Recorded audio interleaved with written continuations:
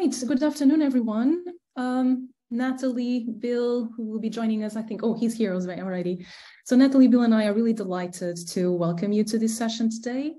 So this is the first webinar of the renamed SIG, Gender and Diversity. We're now Diversity, Equity and Inclusion. I think we reflected on our own positionalities and came about that conclusion that we need to change the name to better reflect who we are and what we want to do. So in today's webinar, we will discuss and learn more about positionality statements. And it's a real pleasure to have with us today the authors of an amazing paper that was published in the Journal of Engineering Education in 2021. And it has been amazed us since then. So we have today Stephen Secules and Cassandra McCall, and I think Alex is joining us a bit later. So we'll be talking about positionality statements, sharing their experience, why is it important to engineering education research, what's the role, what's the impact of positionality statements and what we do. I hope you enjoyed the session. I'm already thrilled to be here and that you bring many questions and make the most of it. So Stephen, Cassandra, the floor is yours. Thanks so much. Are my slides sharing okay? Yeah. All right. So welcome. Thanks for the introduction. My name is Stephen Secules. I'm presenting here with Cassandra McCall, and Alex Mejia will be joining us any minute, and then he'll be one of the co-presenters as well. The general topic, yeah, as Ines said, reflexivity and positionality statements. I added my own like little subtitle here, understanding research as peopled.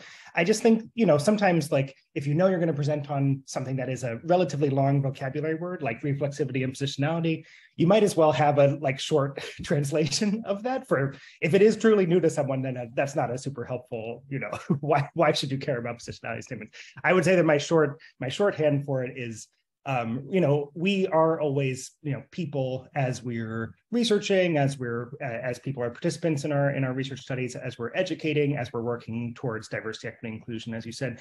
And those are all very, people-centric activities. So all the dimensions of ourselves as people kind of color and come into all of those activities. So I think of positionality as just a way to help understand that process of like this very person-heavy activity. Mm-hmm. So, yep, those are our presenters. Okay, so my rough agenda, just a little bit further introduction, and there are a lot of you, so the way I'll have you introduced is just by like saying hi in the chat and letting me know some of your basic starting points for positionality. These are my initial guiding questions, kind of like the questions that I think, as Ines mentioned, might be like kind of like on your mind and kind of driving today. But if you have other questions beyond these, so guiding questions: what is positionality? Why is positionality important? When are positionality statements helpful? How do I write a positionality statement? So that's kind of like what the content will be, but feel free to throw other questions in the chat, and we will pause for like other like unmuted further open question and answer. But yeah, if you have other questions as they're coming up, just feel free to put them in the chat, and I'll probably be doing a lot of the talking, and Cassandra and Alex can help keep track of other good questions and bring them to the floor and interrupt me if it seems more worthy. Pretty flexible. So then open Q&A, and just our thought was a lot of times Cassandra, Alex, and I end up talking about ourselves a lot in these presentations, but we were going to like save that towards the end if there's time to go to kind of like the modeling towards the how do I write a positionality statement type topic. So we're going to keep our own introductions a little bit shorter at the start, just so that we get more into some of these other topics about positionality. So that's my plan. So my quick way, you can also add to this just like a hello, who you are. But my quick like little survey, audience survey is just what's your familiarity with positionality?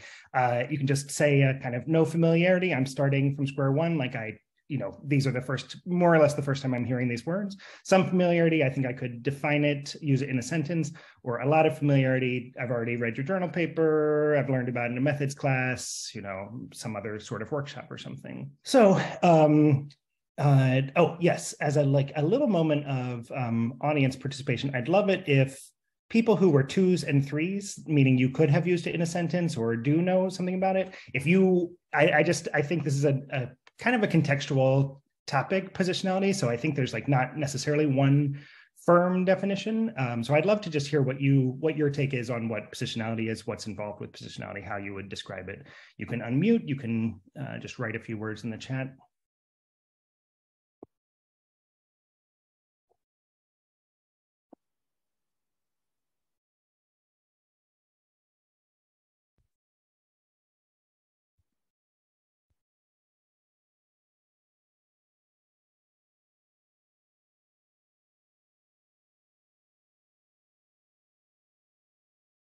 How my identities and experiences affect my research. Great, thanks, Virginia.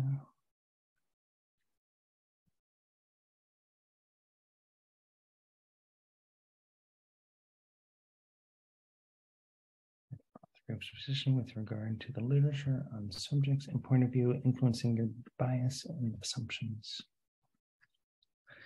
Epistemological beliefs and approach, theoretical and epistemological of your research, helping others to understand you, exploring the assumptions you make due to your experiences, where researchers are coming from. For example, related to insider research to clarify your previous role within a certain area topic. Depends on the context where you provide it, what is relevant to your understanding of approach to a specific paper project concept. Great. Being attentive, attempting to be transparent with readers to my own identity and how it influences my perspective. I like that one, yeah. Great. Those were all really great. It's related to perspective awareness. I and Carolyn as a quality criterion. Okay. Yep. All right. You can keep them coming if you were still typing, but I'll move us on. So this is the final line of our paper. If understanding our research requires understanding one another, we must become a community that continually and bravely tells one another who we are. So that's kind of how I see it. I think like some amount of positionality has to involve telling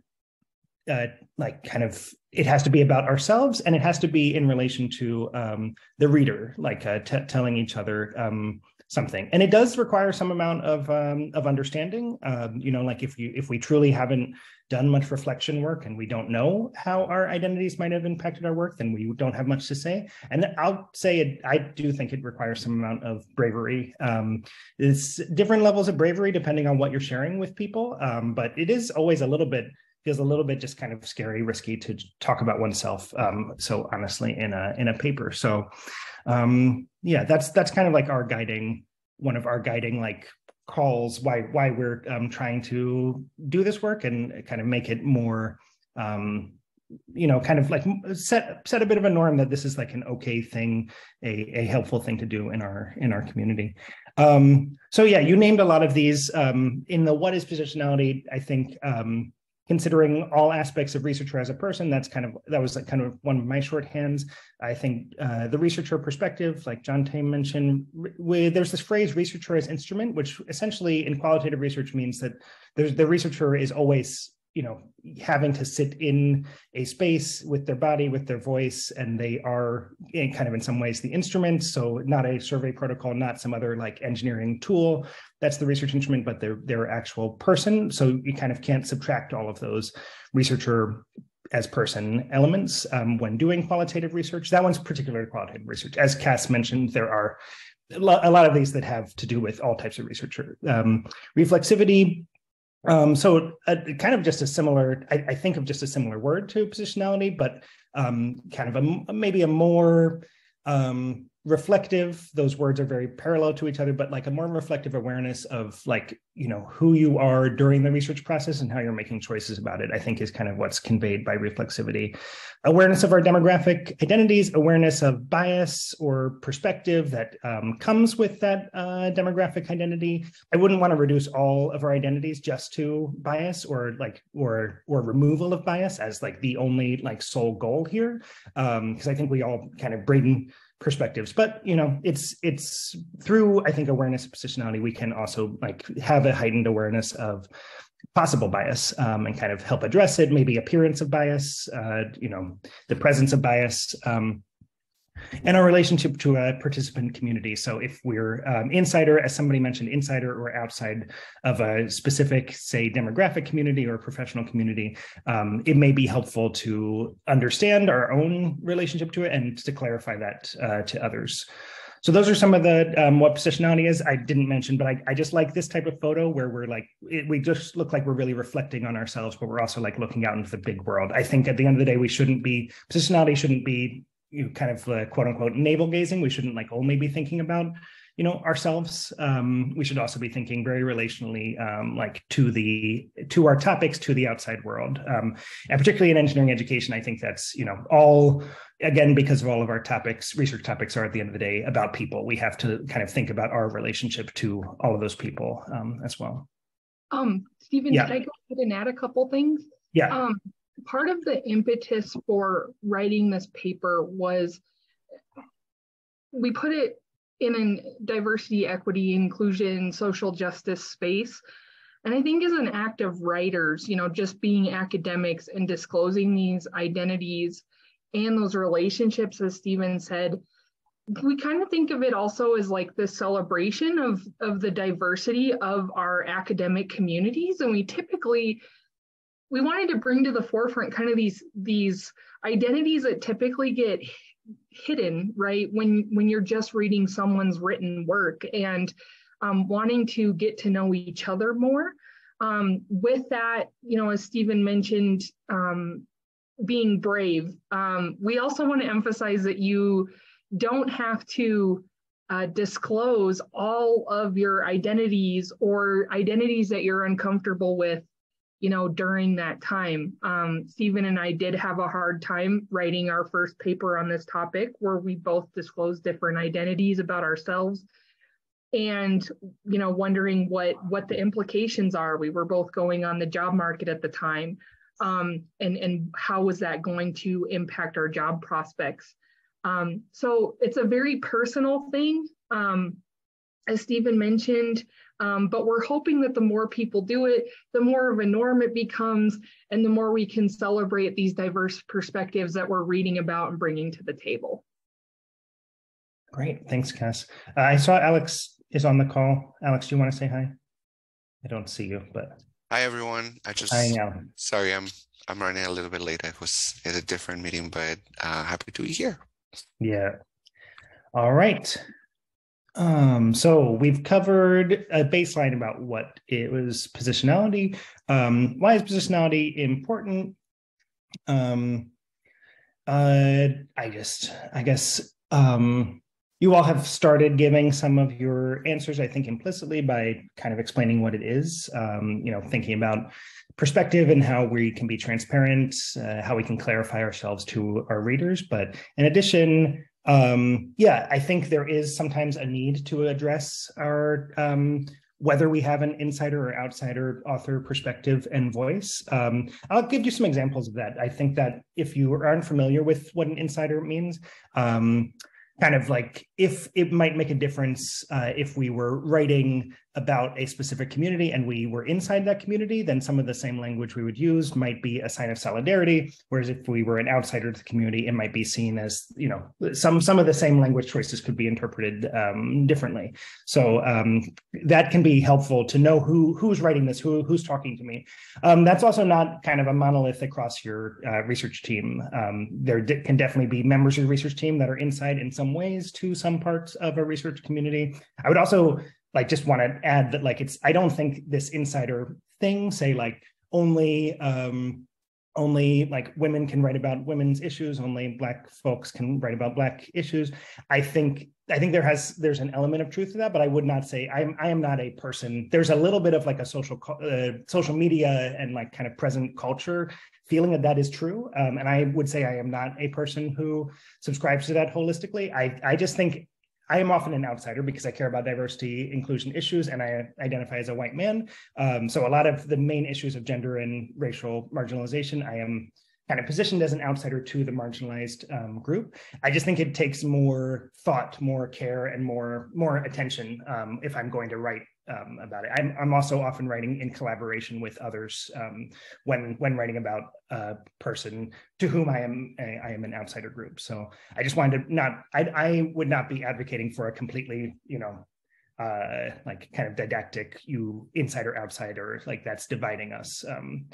Help contextualize your work, particular to different contexts that, like, you may need to help people understand how you fit into the context of your work. Help clarify your message and purpose. Kind of a lot of this could be similar to insider and outsider, but I think positionality is just also a place to like be explicit about our work. Sometimes we may, kind of like as Cass said, like in our brief, and kind of like sometimes impersonal way of writing, we may send an implicit message that is not the one that we intended to send. And I think a positionality statement is kind of a good opportunity to just be very clear what our purpose is and how that connects to the research we're trying to do. And then if other people differ with how we went about carrying out that purpose, then that's good. We can at least all be on the same page about what that like message and purpose was. As I mentioned, addressing bias or perception of bias, I would not necessarily say that writing a positionality statement removes all bias from a piece of writing, but writing a positionality statement is a good way to help notice bias, speak about bias, try to like limit bias if there is some in our work, and provide a better understanding of methodology and the way a study was carried out. So as I mentioned, if I think about the topic of like researcher as instrument, it really does make a difference to me, like what the identity, if we're researching something that involves people, particularly diversity topic, it really does make a difference to me what the social identities and possible appearance of the interviewer were. I may not care as much what the guiding fourth author's social identities were. That may have influenced the study a good deal less than the first author interviewer. So I think there's some context to how positionality impacts methodology. All right, these are I have not adapted these for European context, so I think that's maybe one of the contextual like experiments here. I developed these off the top of my own head and my own experience, being editor in Journal of Engineering Education and just other writing and work I've done. So these are to help motivate the when are positionality statements helpful, to help give us an idea of when and why they might be helpful. I just wrote a few sentences. The idea of these sentences is we don't know anything else other than this sentence. So we're just imagining reading this in the middle of a paper. Of course, you'll always have more context than just one sentence, but there still might be a sentence that makes you wonder. And then, the lack of, I would say it's kind of a thought for how a decontextualized sentence, what it can make us think. So I'll give you a second to think about this. You can put answers in chat if you have any, for what types of assumptions would you make about the sentence or its author? What types of reviewer comments or critiques do you think might arise? Or audience comments. It doesn't have to be just reviewers, just any reader, what they might think. So the first sentence I had was, our Black families need to take more responsibility for their students' education. So I'll just give you a couple seconds to think. If you have thoughts, you can put them in chat. If you need clarification on the question, let me know.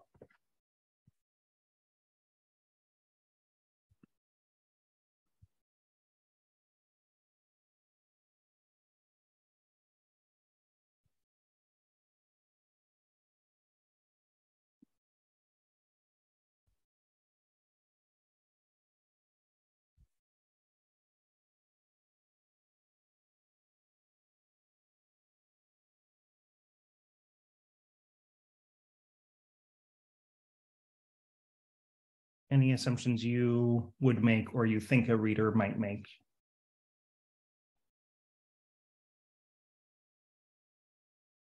They are not a member of a Black family. Okay. Black families are irresponsible. Okay. Authors are non-European. We don't use the term Black over here. Thank you. Probably Black themselves and on a conservative spectrum. Okay. Thank you. Yeah. I'll wait a little more.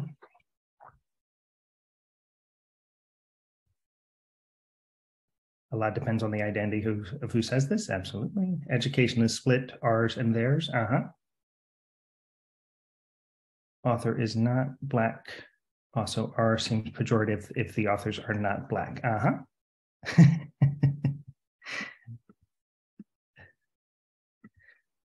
All right.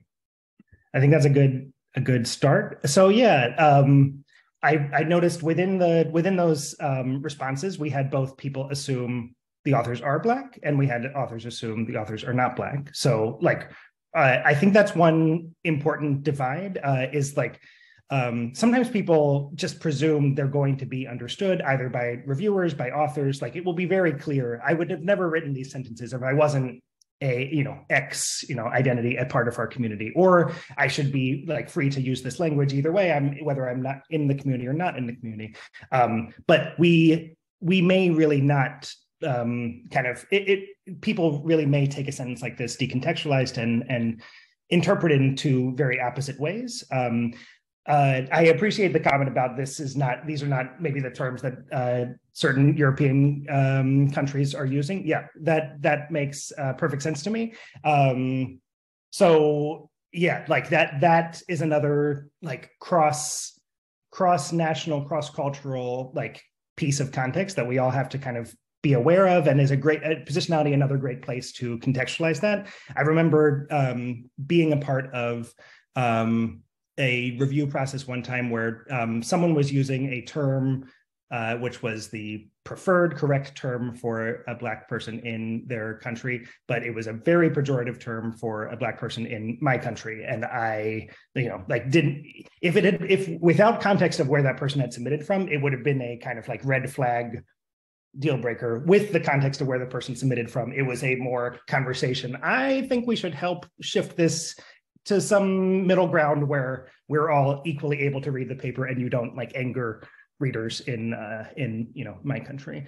And yeah, so let's talk about the like, our Black families need to take more responsibility for their students' education, like that split, and the like, I liked that depending on who you are, this could sound pejorative and could sound conservative, and it could sound conservative either way, and it could sound pejorative. I agree. Like, so when I think about how like language is contextual, yeah, I think about those like shifts in meaning.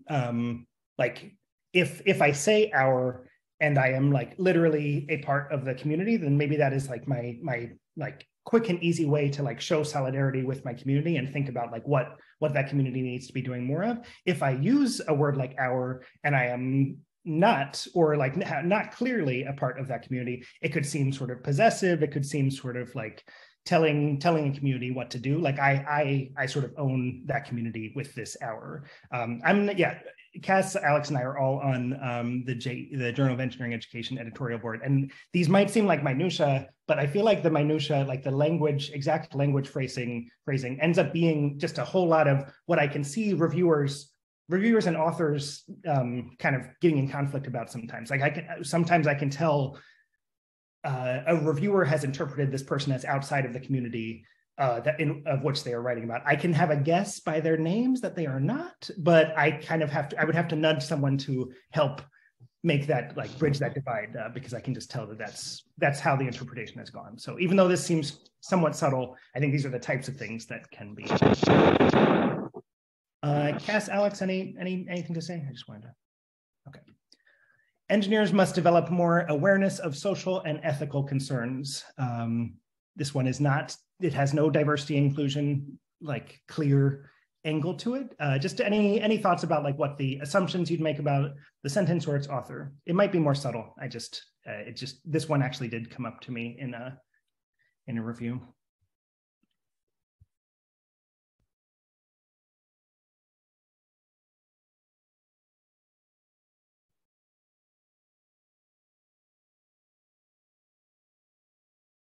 The author has some background outside of engineering. Okay. Engineers know nothing about ethics. Engineers don't have enough social and ethical concerns. Engineers have no social intelligence. Okay. These are all getting towards, yep. The author of the sentence assumes engineers don't know about ethics. The author could be an engineer, but wants better for their community. Yeah. These are the types of sentences I feel like happen in engineering and publications all the time. Like they're kind of like value statements. They're kind of like normative calls, like let's do this. You know, there's some sort of value statement behind a whole lot of our engineering ed work.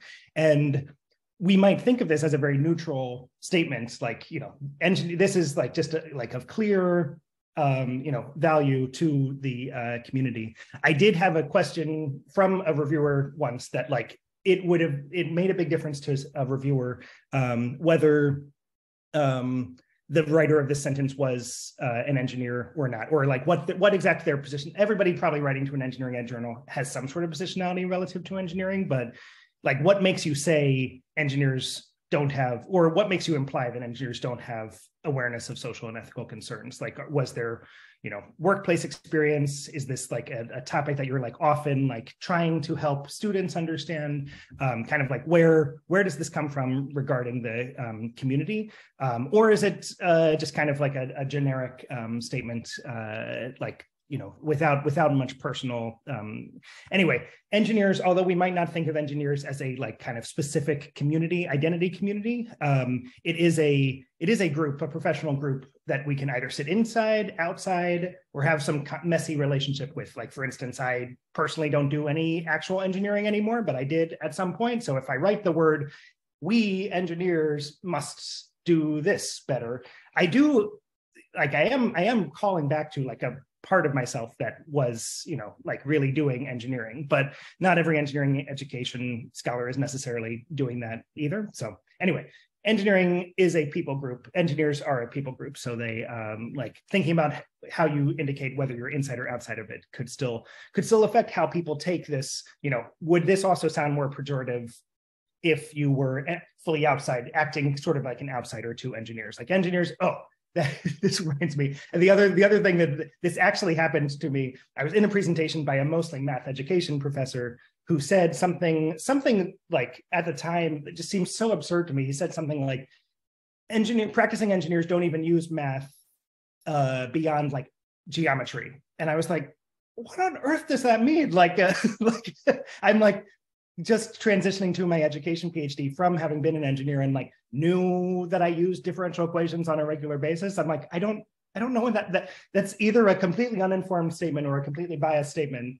And anyway, it struck me very much like this is a math ed researcher who probably has like maybe fully misunderstanding the engineers. And it really distracted me from everything else he ever said. Like that one statement about like engineers only do this. I'm like, hold on, like from whose understanding? So that was my other relationship to this one. All right. Research interviews investigated the daily struggles and strategies of disabled students. Any thoughts, assumptions, comments, critiques? Sorry, I missed some of your other comments, but thank you.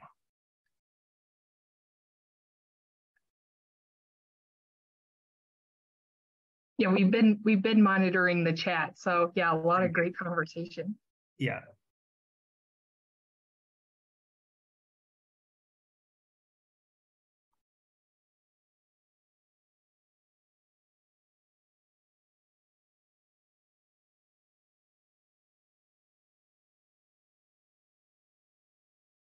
Author seems not disabled.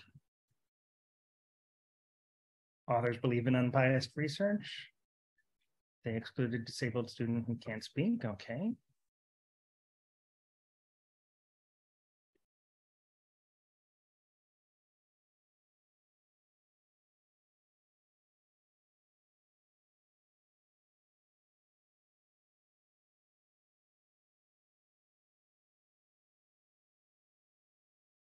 I'll wait a little bit more.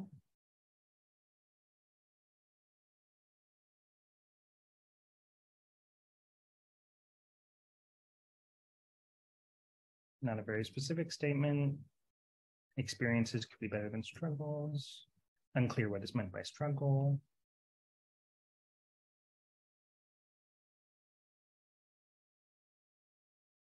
I'll just start talking, but I'll leave the chat open. Okay, only disabled students participate in the interviews. The struggles and strategies are small and simple enough to be investigated in interviews by the interviewers. Sure. So the two things that I like was kind of, I think this is a constructed sentence, but I think it's emblematic of types of sentences that show up in papers a lot. The two types of things I was kind of pulling here are, it's very disembodied, research interviews investigated, like I mentioned, particularly if there's a person at the other end of this interview being interviewed, and particularly if they have some social identities, it really does matter to me who's conducting that interview. I'm not thinking to myself that if this person has no disability, that they are completely barred from conducting this interview. But it makes a big difference to me if they are coming into this interview and the disabled student believes that they are talking to another disabled researcher, or not, vice versa. So more this construction of this interview that's very depersonalized in terms of who the researcher is makes me think that that might be the way we've constructed a lot of these sentences. So we may get very little information in this type of method section about who. There's very little sense that there's a person conducting this interview, but of course there's a person conducting this interview. And of course they brought certain things to the interview. Cass can comment about that. I'll just say the other piece of this is I think similar to the, like, which terminology, the terminology around disabled students could have been controversial. The capitalization or not capitalization, the disability first versus the person first language, that could all have been somewhat controversial, at least in our US context and for our disability community. So it's another place, there's not necessarily one firm right thing, but it's another thing that could have come across as like more dangerous or pejorative if you were, more outside of the community, but could be just the way you refer to your own community if you were inside the community. So those could be very helpful to clarify, because, again, we might just be making assumptions. Oh, the average journal author is probably not a person with a disability, and therefore we're reading this sentence as if they are like using this language and it's like, pejorative, but perhaps that's literally their community's language. Cass, did you have any other comments about this? I know this is connected to you. Yeah. I think one big thing here too to notice, and I write a lot of disability related research, also identify as disabled. And one of the things I'm really noticing across all these different contexts, whether I'm talking with students or colleagues, is just being aware of the language that's constantly changing around these topics. Some students I talk to are even in the same context. So even in my context of the US, some students are very offended by saying disabled. They would rather, they typically identify as having a disability. Other students, other colleagues are very much identity first, where it's I'm autistic, I'm disabled, and I think a lot of that just has to do with these language shifts. And so a lot of times what I'll do in my papers is write about how I move back and forth between these different terms, and try to capture more of what the participants are saying in that work, to show that there is this nuance that's existing there. And so whatever way you can apply that same approach to your work, I mean, it does take some space, right? We already have limited space in a lot of our writing already, but it has been very useful. It also has really helped me concretize what I want to write about, how I want to write about it, and how I'm trying to represent these participants in an authentic way. So.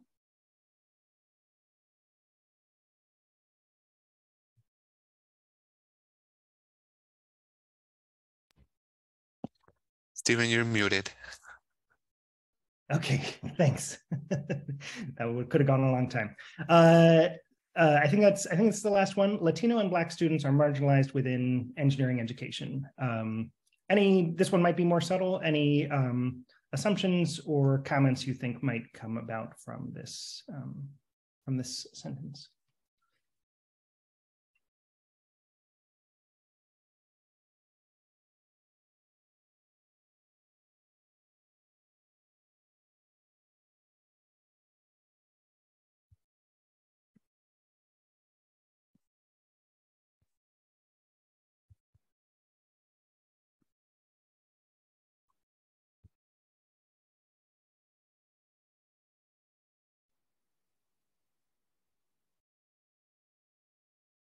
So cisgendered authors not using Latin A or maybe Latin X.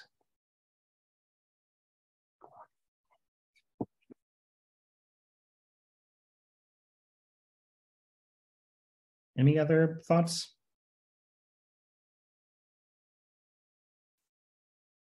Deficit-based approach, blaming the students, aren't at an HBCU or HSI.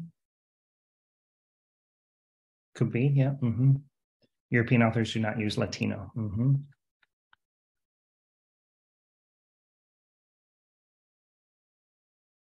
Yeah, the one other thing these are roughly around some of the same things I was thinking might be in this.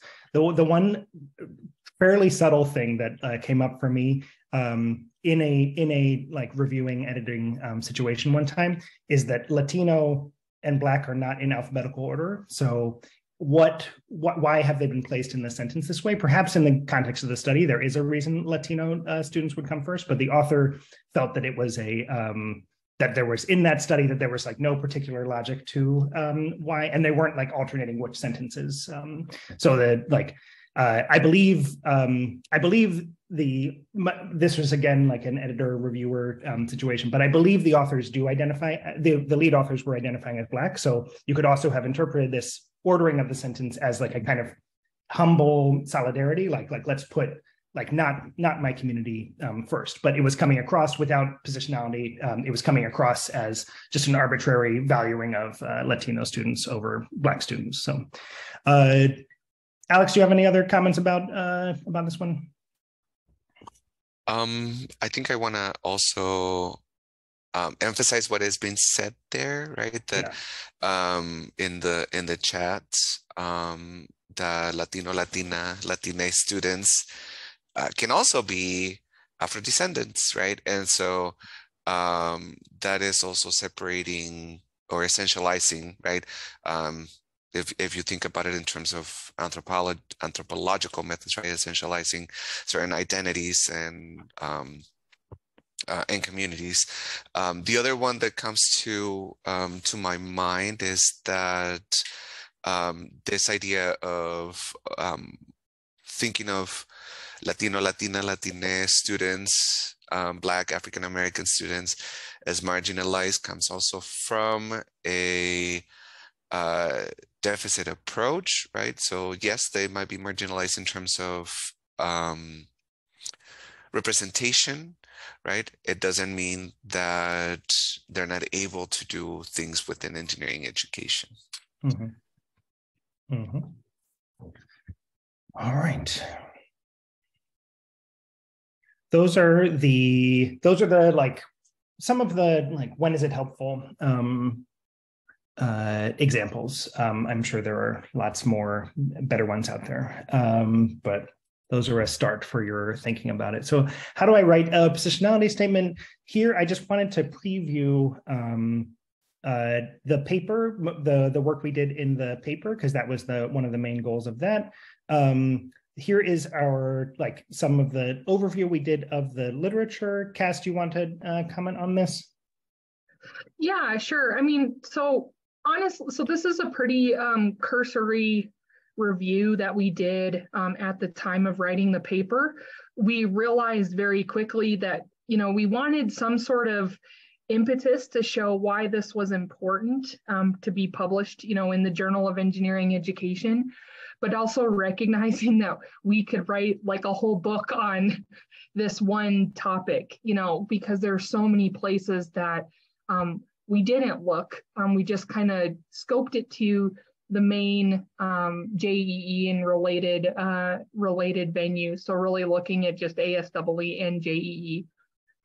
And in terms of how we were conceptualizing the paper, we wanted to look at American Society for Engineering Education because in that context, we felt that that was more where these types of conversations were starting to take place when we would meet with each other at conferences and things. But we weren't seeing a ton of that in a ton of the types of positionality that we're talking about today. We weren't seeing a lot of that in the literature. And so that was essentially what we were trying to convey in this lit review. I will throw it out there that if you know, we want to do like a cross collaboration, you know, with different contexts across countries, and that would, it would be so fascinating to look at all of these. But the biggest thing is we were noticing that this contextualizing methodology, and these were these categories that we came up with just to kind of get at the heart of what the author was saying. Now, we recognize that we couldn't extrapolate things that the authors weren't saying, right? So even though an author might have been using a positionality statement to address bias, and talking about it in terms of research quality and checking methods and things like that, we were wanting to see more about the authors themselves. And so we didn't want to make any assumptions about that. We didn't want to say that one type of methodology, or excuse me, one type of positionality statement is better than the other, because everybody uses these in different ways. But we just wanted to highlight that really talking about your own identities and how they're interacting with your work is something that we don't typically see outside of a research quality space. And so that's really what we were getting at with this review. And if you guys have any questions about that, you can definitely let any of us know. We still have the papers that we looked at and everything. So I will end with that, but just to get a baseline understanding. So yeah, I would, just to add on to that, I would say that this category one kind of sounds like a lot of somewhat like not much statement about self. There's not much statement about the author identities. There's just a lot of kind of statements about reflexivity practices. Like we took analytic memos to bracket and think about aspects of self, and like made sure to divulge that and like think about that and like examine how it was impacting the research. So just kind of philosophical, interesting, but a little bit vague, not very personal. Then category two tended to be a somewhat like a laundry list of identities, but they like sort of didn't end anywhere. Sort of like author one is blank, blank, blank, blank, blank, blank, blank, like a white woman from the like Midwest, like, you know, who experiences this marginalized identity. And then that's it. Like that's the end of the sentence. And then category three was tending to do some of these personal identity, make some of these personal identity connections, but then tell the reader what they mean. Like as a white woman from the Midwest, like as I was researching this topic of, you know, urban education, I like thought very critically about like how I was an outsider to this topic and how I like, you know, had to lean on co-authors like to or like expand my own thinking or something, like just some more information about like what those identities have to do with the research. And that's why just in this like kind of cursory big picture, here's what the community is doing right now. We saw a lot of value in reading category three positionality statements. They really read as helpful, you know, really focused, like really telling us what we should know about you in order to understand this research. So we, like, with that knowledge, we embraced category three and collaborated to develop and refine a contextualized approach to positionality. So these were all the co-authors. We were the first three co-authors. And also, just to be perfectly honest, like Cassandra and I were already kind of in collaboration. There's a work, you know, an early days connected conference paper out there that like is the same thoughts.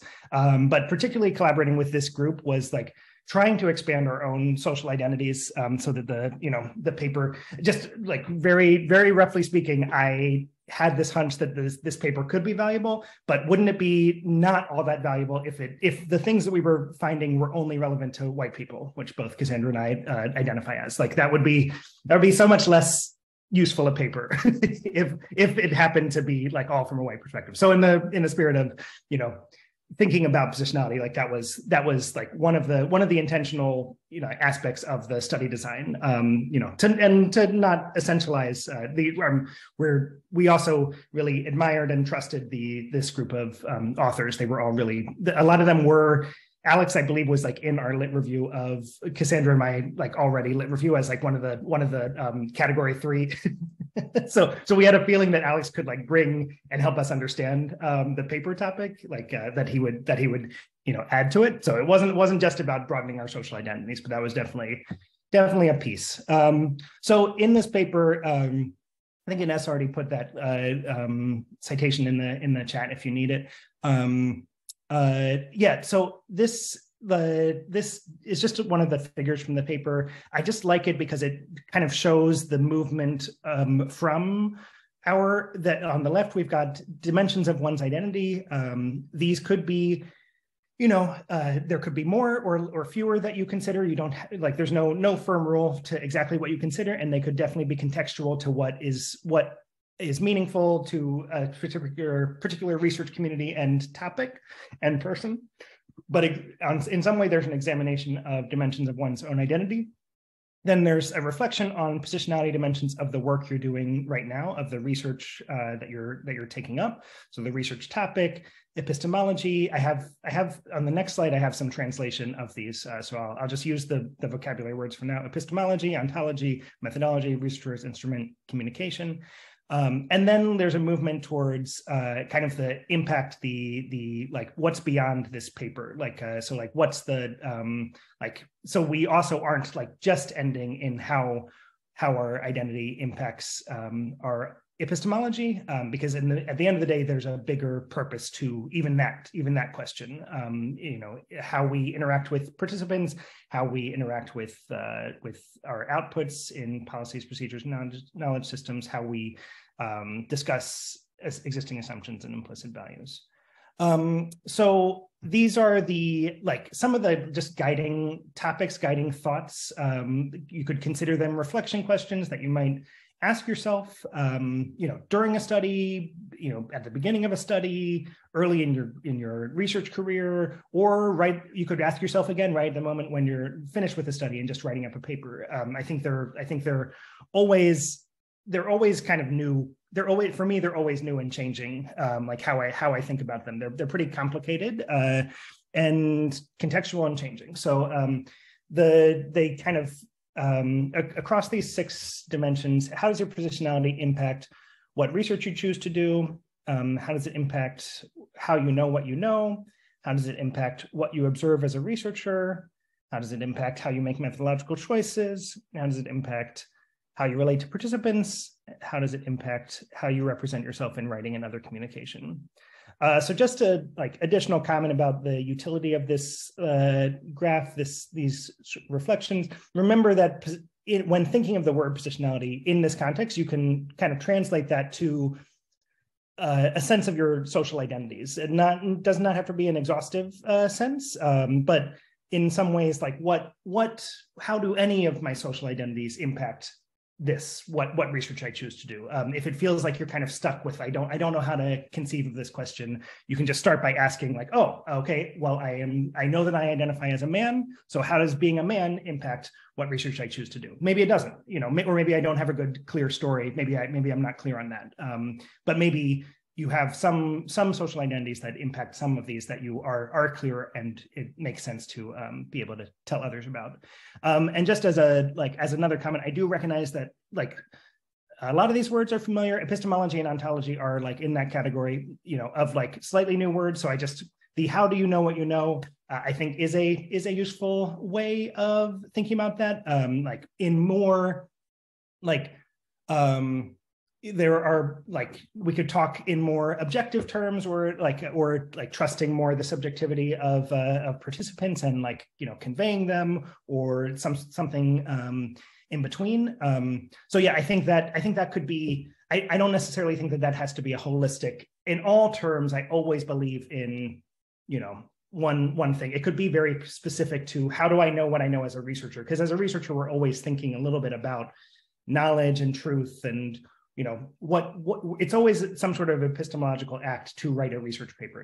What should I tell you? What should you know? How do I know that? How do I engage with you as a trusted source of knowledge?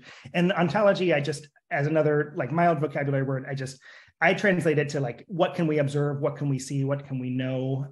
Kind of like, what can we, not, I guess, similar to epistemology, but what are we like kind of more attuned to and aware of? So our own insider or outsider status may make things more, let's say if we were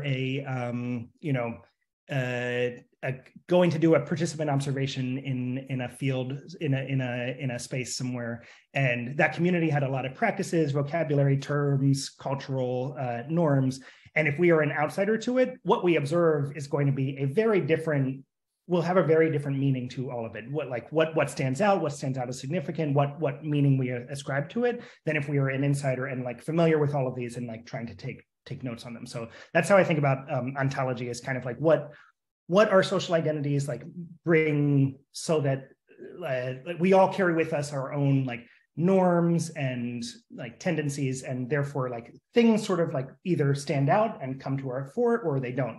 And I think that's a way of thinking about that one, because it's whether you're an insider or an outsider, as a researcher, you'll probably have to sort of play with insider and outsider. If you're completely inside a community, in the phrase "make the familiar strange," you'll have to in some ways put yourself slightly outside of your own community in order to reflect and write about your community. If it all just seems ordinary and like this is exactly what we do, maybe you have nothing to write about. Maybe you have to like externalize and think just separate a little bit. But if you're an outsider, you also have to think very critically about what you're able to see as an outsider, and maybe like the dangers you could be putting yourself in as a researcher, because you may not understand the like insider group. So I think that's how I think about that one. I'm going to pause for more comments from co-authors, because I've been talking about, and also just open questions on that part of it. And then we have more time for more positionality reflections and more questions. Yeah, one thing I did want to add, just to kind of emphasize Stephen's point on, thinking about all of these topics, epistemology, ontology, methodology, all of these in the different studies that we're working in. A lot of times we get the question of, so do I just have one positionality statement?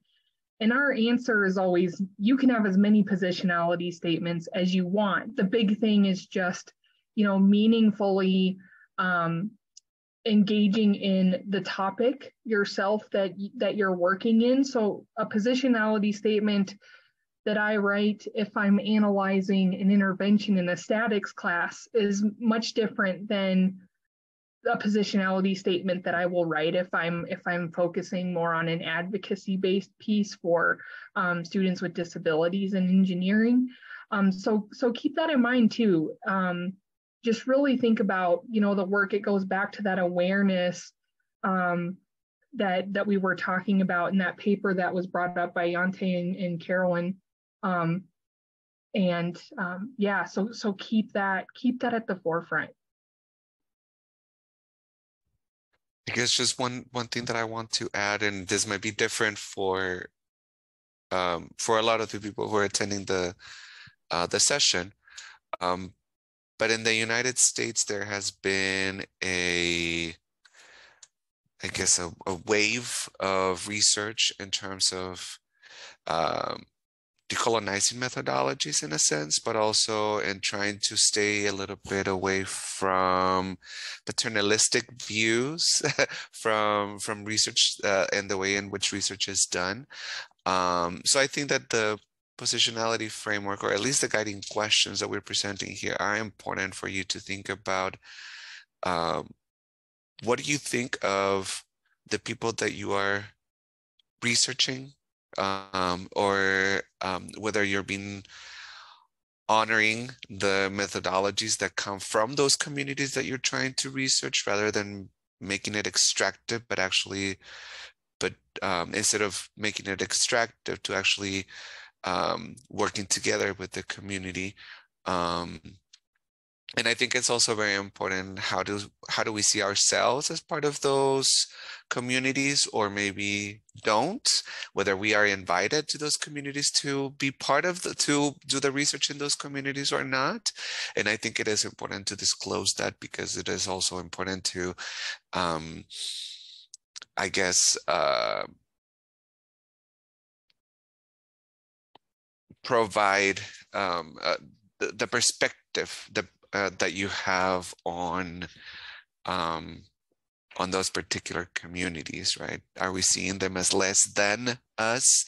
Are we seeing them from a deficit lens perspective? Or are we trying to uplift the voices of those that we are doing the research with?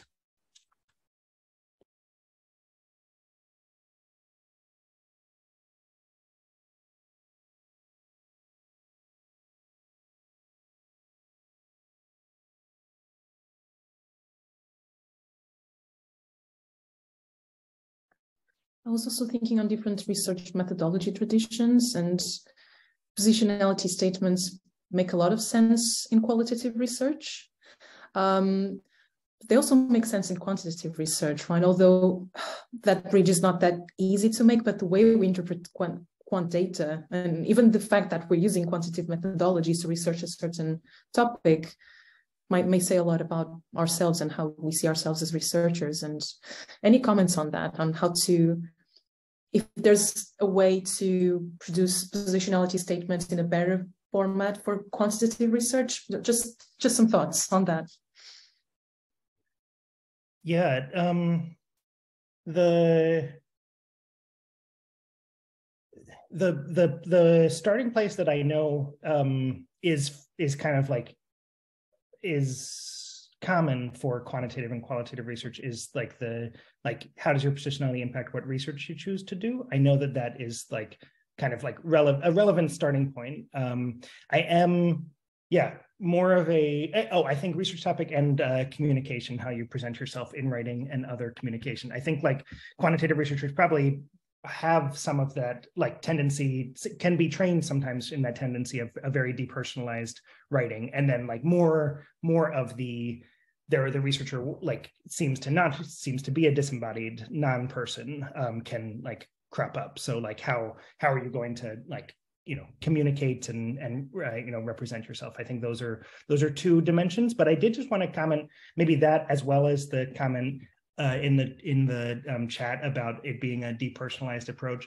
I think it kind of, I think that's an interesting take. I think in the paper there's some writing about like our methodological traditions also have, like, there are also people doing the methodological traditions. So even you as a research community or an individual methodological community or a like philosophical community are also sort of bringing some value systems and, you know, people dimensions to them. So we may have, as Alex was mentioning, like decolonizing in a framework of decolonization. Like I think a lot about, I am an ethnographer. A lot of the American ethnographic tradition is like somewhat problematic. Like a lot of like what it did was just send white American scholars to Africa and Asia and then write about them in an exotic way to bring them back and like amuse, you know, American intellectuals. And like the weight and like, you know, kind of like awkwardness of that system, with the possibility of like still doing new and productive things in the present day, having learned our own lessons to like do a less paternalistic thing when we are doing our and I think an awareness of our positionality, like it helps think about those methodological traditions, like what might be contained inside them, as well as like what our own relationship to it and our own adaptation of it, like for our own present context and like who we are. So that, I guess, I think I think about quantitative research, you know, somewhat the same way, that it's like there's a tradition. I don't know all of the epistemological assumptions, ontological assumptions, and like shared values and norms that are like being carried along with as baggage inside the quantitative methodological conditions, but traditions. But I guess I think that they are like yeah. So like those would be the ones that I think like will like be the easiest to latch onto, but then there's like still, to me, there's still going to be a lot of other dimensions to unpack in these traditions, and thinking about, you know, what they've embodied. That's one of the things I wrote in the methodology section, is like, what does a methodology of ethnography for me like embody? Like what does it like always bring with it, and what can I like adapt and modulate when I like do work in the present day, and I don't want to be you know, problematic like 19th century ethnographers were. So we did have a question in the chat about diffraction. Yeah. So let me pull me. So Marie said, I would like to hear your thoughts on diffraction. Some authors that advocate for diffraction consider reflection and reflexivity as reductionist and caught up in sameness, whereas diffraction is attuned to differences. Yeah. What is your view and experience on using diffraction? Yeah. And that's such a great question, Marie. I personally have not meaningfully and intentionally engaged in diffraction in my work, because I tend to do more insider type of research, or for me, we were just talking about methodologies. I tend to use a lot of inductive, constructionist, particularly constructivist grounded theory methods. And for me, I'm always like looking at the links between me and my participants. And so, yeah, so that's such a great question. And Alex and Stephen, if you guys have other comments, I hadn't really known what diffraction was until we wrote this paper, and we were recommended to look at it. So yeah. But I do think it's a very meaningful practice. I wasn't particularly familiar before writing this paper. The two things I'll say are like, one, in writing the paper, we like tried to note in, say, the literature review that like a lot of these words are kind of similar to each other, and maybe the like parsing between positionality, reflexivity, bracketing, and diffusion was like maybe for where the engineering ed community is like not super critical, because like just all of these things would be like, you know, helpful and more, you know, research is peopled, you know, like a step in that direction. So like I would just say like, yes, diffraction seems like it's great, like a great way of thinking about this as well. And, you know, I'm not super familiar, but it seems positive. The other thing was in looking at them, I think there are like these different subtle connotations that come about between the different methods. And I think they are worth paying attention to. Like Cassandra in Grounded Theory was more familiar with this tradition of bracketing. And the more we looked at the language in bracketing, the more it looked like it had like a quasi, like the goal was to kind of like depersonalize, like we are like going to bracket away our positionality. We're going to bracket away our individual personal aspects, and like then look true to the like clear true theory inside it, which I'm not going to say is like a completely bad approach. It's you know, and if you're within that tradition, then that's the main tradition that people are using. But I think they do carry these like other like subtle connotations with what the like there's a value system behind how you talk about these things. And I do think there's a danger. The thing that positionality I think is bringing is thinking very clearly about some social identities. I think there could be some other dangers. You know, like I think some people therefore think it's like just listing out some social identities without any reflexivity. And I would say that that's not the characterization I'm trying to like advocate. I do realize how you could steer that way if you read some of the papers, you know, and skimmed them. And I do think that like diffraction has some other additional nuances that I think are important to, you know, keep in the conversation as well. So I think on one level, they're all great, like let's all keep them. And then in another, like let's also like, I hope to also learn more about all the nuances between them and learn more about diffraction, because I do agree that there is a chance of positionality being we saw it in the literature that it was in our own review that it like for some people it could turn into kind of a laundry list navel gazing. So like that's the thing we're not advocating for. And my guess is what we're doing is kind of like a step towards diffraction. You know, if we really stopped and like, you know, looked at all of it, I would guess that it would resonate with diffraction. But you can let me know if I'm wrong about that.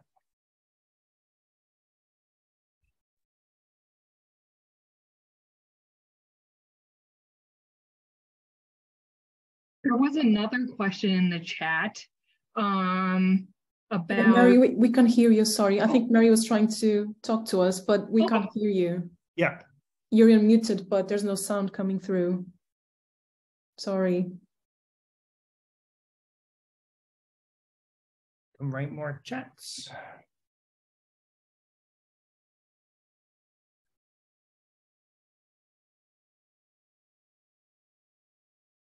So I see Natalie's question about like where you draw the line between autoethnographic work and positionality. I guess, yeah, it is kind of, I think I understand the point of the question, that there's kind of a, what do I call not the research? Like what do I call the background information about myself as a researcher? And what do I call within the research? Like what is the like data within the research? I think that's a good question.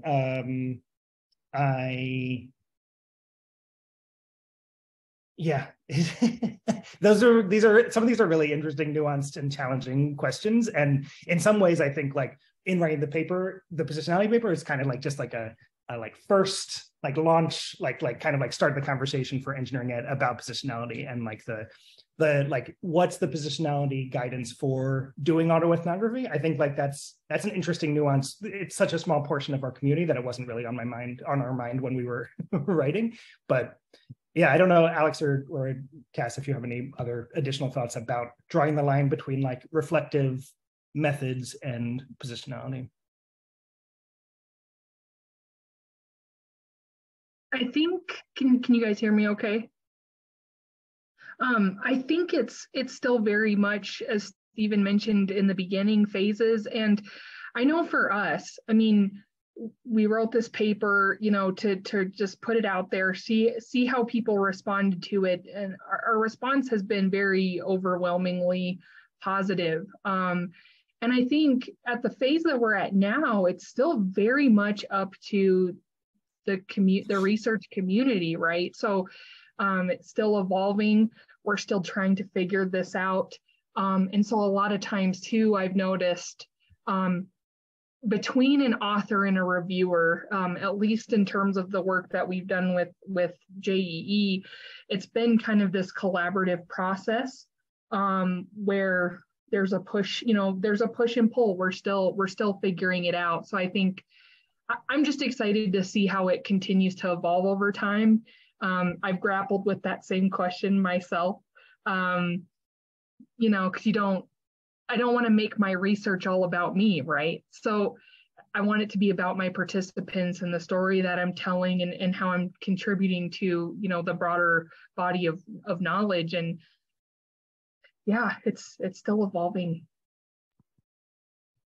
I just want to say that one thing to keep in mind too is that positionalities change, right? Like they're not static.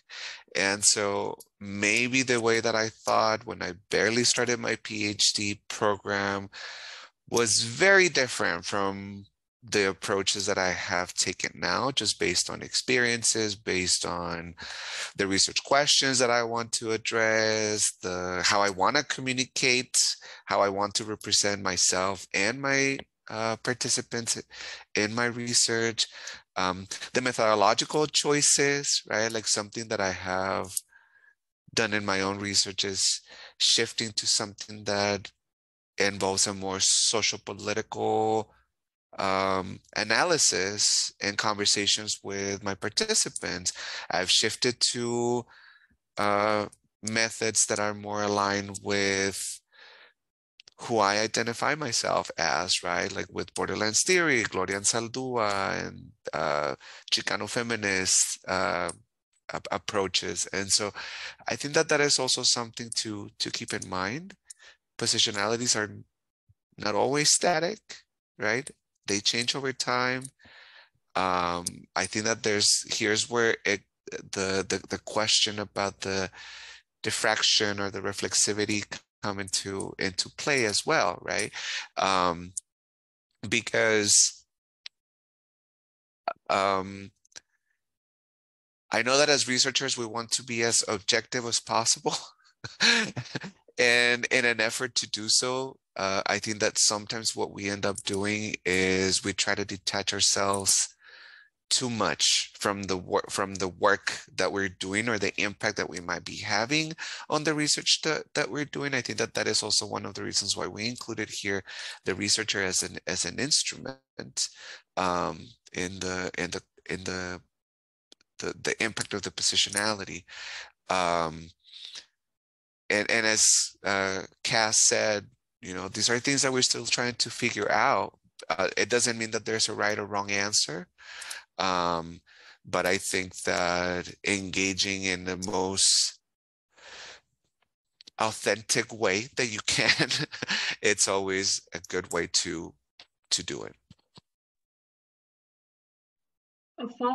Alex, when you were talking, it made me think of this too. Another thing that we have this concept of objective, right? And so depending kind of on what your worldview is, you know, what your ontological and epistemological beliefs are.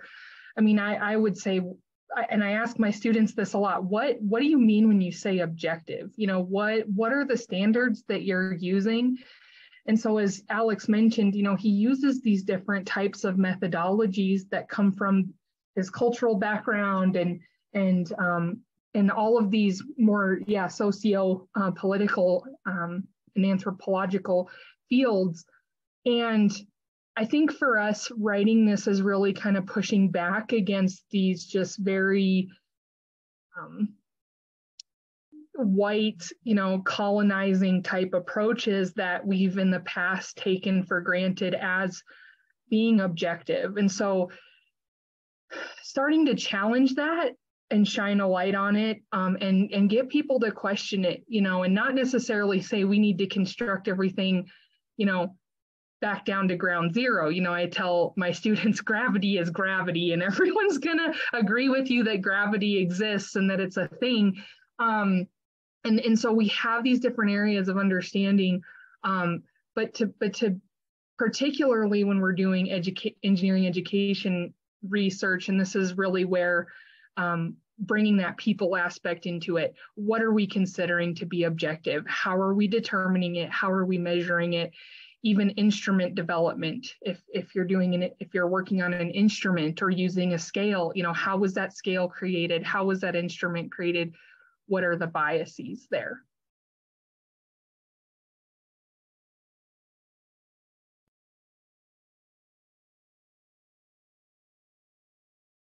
I can just say a couple of responses out loud. I was just typing them up. But yeah, I like asking about whether we've had pushback from the community. Yes, we've experienced pushback like over the years. This specific paper has been pretty well received, although like it was well supported in the review process and the like by JEE.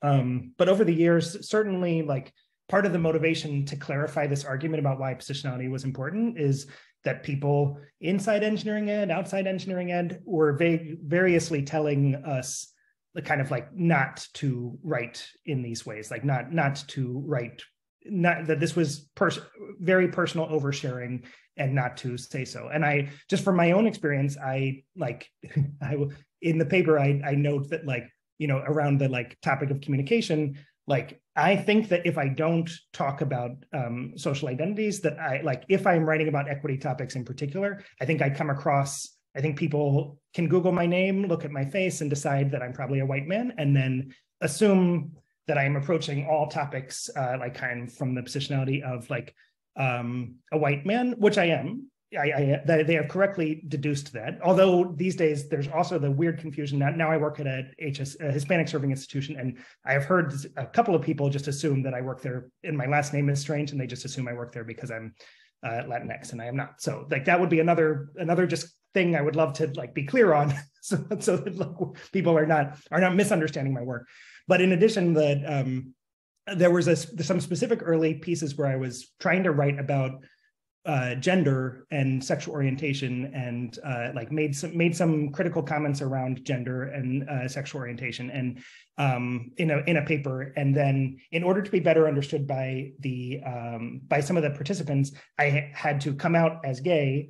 It just made it a lot clearer to them who I was. It was me making comments about a women in engineering group, and so I was kind of seen as a complete outsider to the group in making these comments. And then by clarifying positionality, it was clear that I was like a partial insider to some of my comments about sexual orientation, gender. Like I had a specific relationship to why I was making the comments, but I am still an outsider. I'm still an outsider to the women in engineering group in general. And it was very helpful to the participants. And then there was some other specific mentor who told me that this was completely inappropriate oversharing, and I should never have written these words. And I was kind of like, accused me of being strong-armed into saying these things, like for some agenda or something. And I shared these. Cassandra and I were friends through this period, and we kind of held on to those experiences. And the writing of the positionality paper, the seed of the idea for it was really to make the argument for that type of. I genuinely believed out of those experiences that it was 100% better to be brave enough to contextualize the work, to not just depersonalize and let everybody guess. I 100% knew that in those situations it was better, but it was about coming up with the right resources and explanations to help other people understand that. So, and then assembling the right team to help make that clear. So there's definitely been pushback. And yeah, part of the calling for culture change around it, I think is by making the strong argument for it, asking other people to, as much as they feel comfortable, present positionality statements, understand them when they're reviewers, suggest them when it could help, something be better contextualized, better understood. In my view, I think it's still sort of up to interpretation, and nobody should be oversharing what they don't want, shared in public. But in my view, there is, because research is a very peopled thing, there just is a positive direction to move to be more clear with each other about the people that we are in doing our work. I think in my view, it's 100% a helpful direction. How we all each work it out is still, open to our own choices. Do you mind if I just come in and ask a quick follow-up to what you just said? So then, to what degree do you think it's the place of a reviewer to make a comment on what someone said in their positionality statement? And I guess I know it's maybe a bit out of scope now, but I guess I think you are to some degree making yourself a bit vulnerable, and sometimes you might say something that other people find problematic. And I guess then there's a question about to what degree people should comment on that, or how they go about doing it. Maybe, I'm not really sure. Yeah. The thing, yes, I think it is making yourself vulnerable, and it's still a part of the paper. So I myself, as reviewer, have made comments about someone's positionality. Okay, there seem to be 4 long paragraphs, and I don't get anything, if they're to me, they come across very navel gazing, then I'm just letting you know, as a reviewer, it seems to be taking up a lot of space, and it has done very little for me.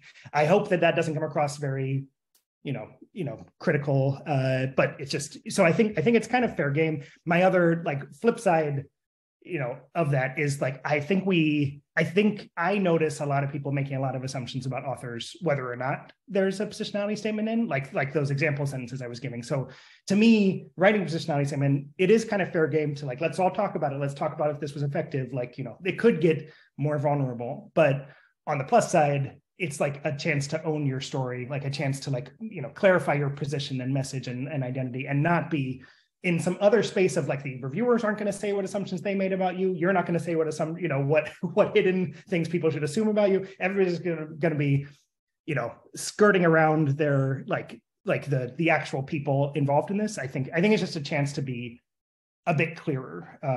But yeah, I mean, that's also my own just little window into this from my own experience. I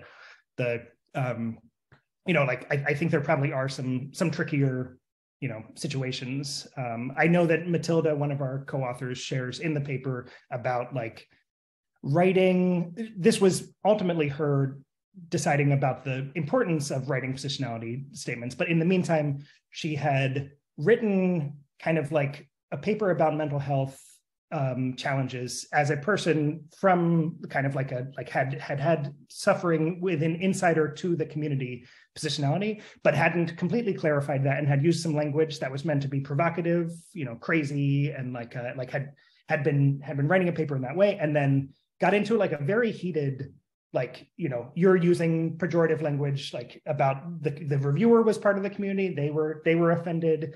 I think it got very tense, but ultimately I think although it was scary for her to, identify in the paper, I think ultimately that's what she decided was like, it's better to be clear rather than like kind of vague and while you're being provocative. So. I'm going to make one quick comment and then I have to go teach. So I will say that's a great question, Natalie. One thing I do is I since people are more used to writing it about methods, some of the things I do is I'll ask questions to get them thinking about that more and how they're linked to the methods. And it seems like once I do that, it kind of opens up the can a little bit, and then they seem to provide a little more there. So, but thank you all so much. It was so great to see all of you. And thank you for coming. I'm going to sign off and go teach.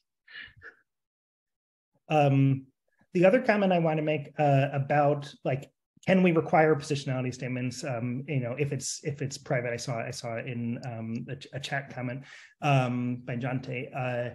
I just wanted to mention, like, for sure, I think one of the main messages is like, I don't think an editor can demand any particular disclosure of anyone's identities, like even if it would help the paper be, so ultimately these are like sort of suggestions, like, kind of like suggestions to the community. But I would hope that reviewers, like the editors and reviewers, don't come down on the side of like this is the one, if you don't tell us these things about yourself, you can't write this type of paper.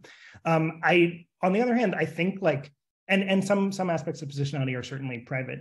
I think a lot of the people who get most sensitive to positionality come from more dominant groups, and their experiences of like maybe being in that dominant group is not particularly private information. It's not that being a man or a white man is the sensitive thing that you don't want to tell people. It's that it feels difficult, like from a I think it can feel like a way in our culture. I think it can feel like you're discounting your own perspective. But I would say that as a white man, I would say that it does not have to be discounting of your own perspective. I think it can be very clarifying and like contextualizing and help the work be better understood too.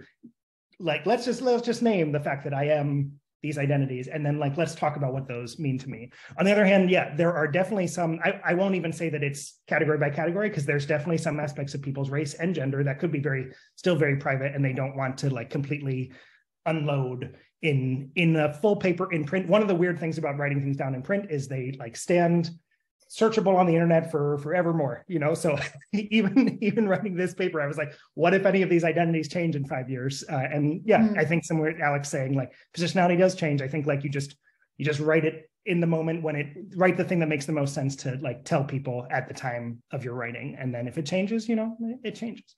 I would say that like the other more private details, I still think that like, I'm like from queer, gay, LGBTQ community. I would say that like within our community and in a disability rights community that I am not a member of, I would say that there's a lot of discussion about how we've got to, the whole coming out movement. There's a lot of discussion about like it's scary and could make us vulnerable, but like the more we talk about it, the more we like don't have to presume that all engineering ed authors are straight people or able-bodied people, because that is not actually true, and it's not helping the community better understand the work to have that be our like, oh, I'm just assuming you're a straight white man because you're writing in JEE or EJEE. That's my default assumption. But like more clarifying of who we all are, I think like helps us better understand each other and each other's work. Like I think any particularly sensitive identities should not be shared, but I would nudge anybody any identities that are not actually, like a lot of people, I think, we can tell each other our pronouns like pretty quickly in the beginning of meetings a lot of times. And that is helpful, to know instead of guessing like based on, people's names or whatever. So that's my messy, not really clear answer. But. Thank you so much. I think I'm conscious about time. I think I would stay here for few more minutes, but yeah, we're almost over. Yeah. Any burning questions, any burning remarks? So I'll just make one more comment about the anonymous review piece. As an editor, when I have nudged people and suggested positionality, I always include that you can redact as much of this as you'd like. Like it would even if it starts to read impossible, like blank is a blank, blank, blank, and for that reason, blank, blank, blank, blank, blank. It's still indicating that you are going to give that information. I would definitely, if I was trying to preserve anonymous review, I would definitely not reveal something, if I told you I was a gay white researcher focused on equity in the southeastern United States at a large public HSI, it wouldn't take you very long to Google and like figure out exactly who I was. So I would probably reduce some of that disclosure and I would not put that all in the anonymous review, because it would just defeat the purpose. But I think redacting or even coordinating with an editor, like, I want to add a positionality statement entirely, but I want to do that like post review. I think those are all like fine options. I've also seen reviewers adding positionality comments. I also think that shouldn't be required, but that is another option we have to help us understand where reviewer comments and critiques are coming from. Sure, we can make the slides available. Yeah.